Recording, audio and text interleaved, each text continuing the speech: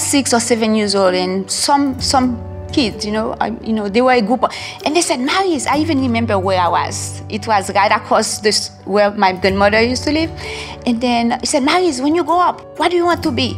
I said, I want to be the Virgin Mary. And I remember they laugh and laugh, Somehow I blew that goal big time. I don't know where I went wrong, When I first come to the United States, I had so many challenges in my life, This was my first time experiencing snow and things like that. And then I was away from everything that I know, my family, my friends, so things were tough, tough. When I first came here, things were hard, I was not working, I just finished college. I did not have any skill set, I realized I could hardly speak English, I realized I need to go to school and learn how to do something before I can find a job. My mom sent me some money to go to secretarial school. But I remember, if you don't know the language, secretary is the wrong job, to have. Everywhere I would go, they either say that I'm overqualified or I don't have any experience. I was really getting discouraged. Allstate was the first company who opened the door for me. Someone say, whenever God wants to give you a gift, He wraps it with a problem. But some of us, we spend so much time focusing on the problem, we forget to open the gift. I was so grateful to Allstate for giving me a job. I said to myself right there, I'm going to work as hard as I can and do whatever I can, so they'd never have to regret that they gave me that opportunity. I had no self-confidence. I was afraid to fail.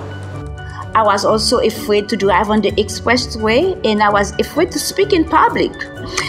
The way to prepare for that is being able to embrace change, which is the only thing that is constant, in life. Take risk and not be afraid to fail. To look at failures as opportunity to grow. You will never reach out your full potential in life if you let fears prevent you from trying.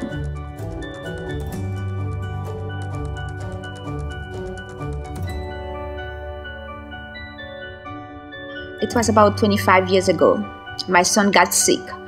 The doctor told me that he has a cyst in his brain. I was devastated by the news. I was crying all the time and could not cope with the problem. I thought my son was going to die. I didn't tell anyone, what was going on in my life because I thought I did something wrong and God was punishing me. Later on, I went into one of my Allstate agents, Nelia Apolinar, and was led to tell her about my problem. She told me, Maryse, you always help people. God is not going to abandon you. God performed a miracle for him.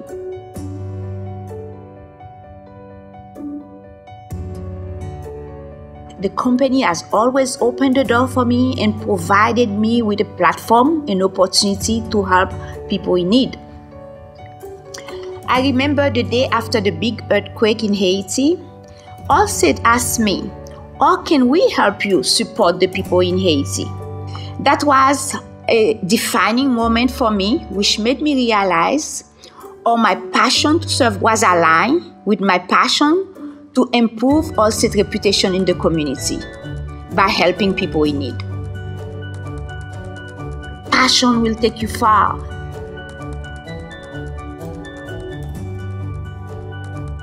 Because I feel like I'm going someplace, but I'm leaving my family. If I have to go back again, I will start at Allstate. This is a company where whoever you are accepted. They want you to be yourself, who you are, and you are welcome. If I go back and talk to my younger self, I would say, don't worry. Everything is going to be okay. As a matter of fact, I can say everything is going to be awesome.